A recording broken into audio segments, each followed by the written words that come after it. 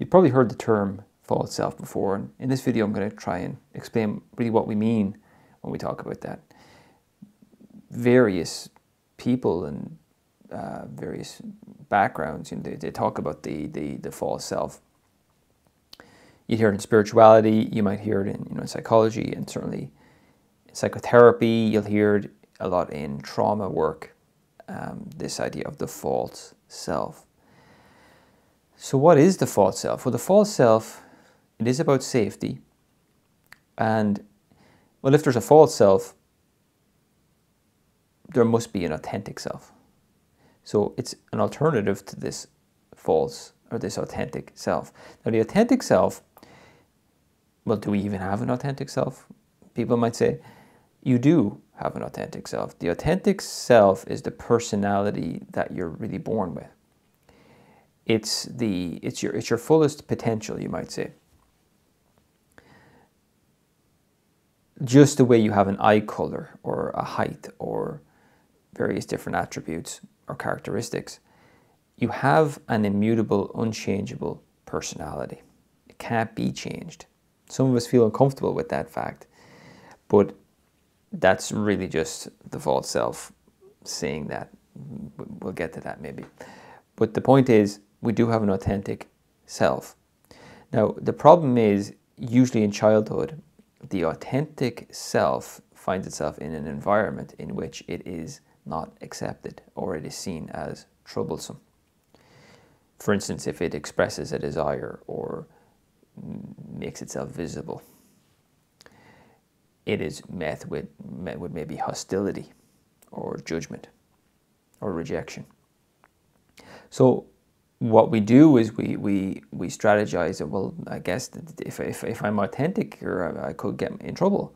So I better hide that authenticity, leaving us with the construction. We have to now strategize to construct something that is going to be met with less hostility and maybe less rejection in the environment. So we adapt, but we adapt into something that is not what we were originally intended to be.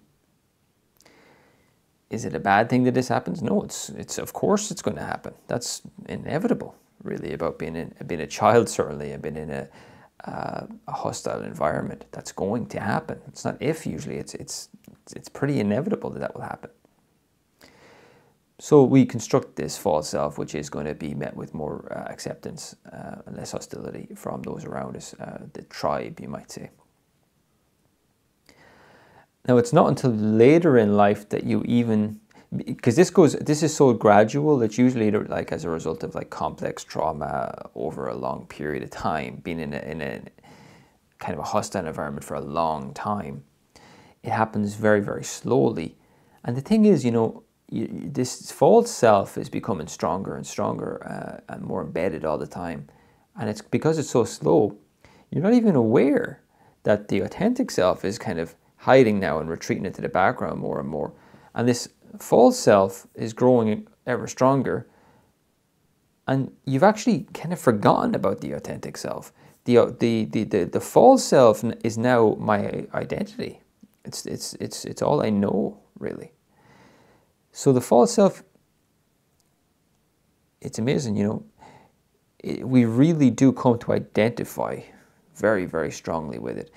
Now, it's not until usually later in life where we realize something's off here. Things don't feel right to me.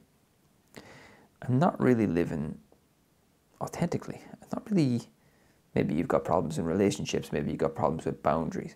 Maybe you have problems expressing yourself clearly or authentically.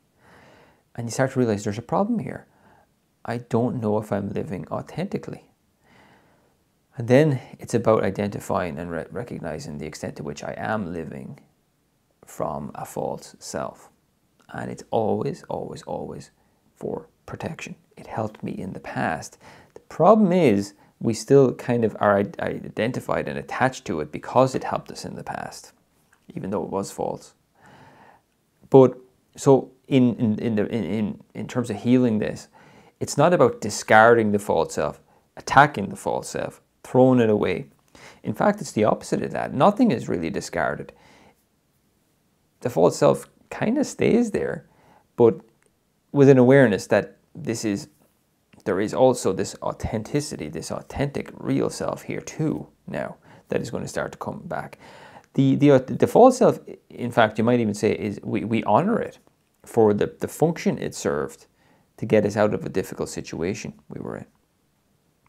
And once we start to honor it, it becomes less defensive. And that seems to be the best way to approach this.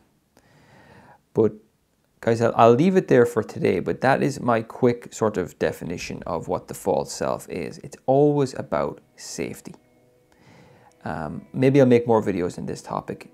Let me know below if you find it useful. And as always, thanks for being with me. And I'll talk to you again next time. Bye for now.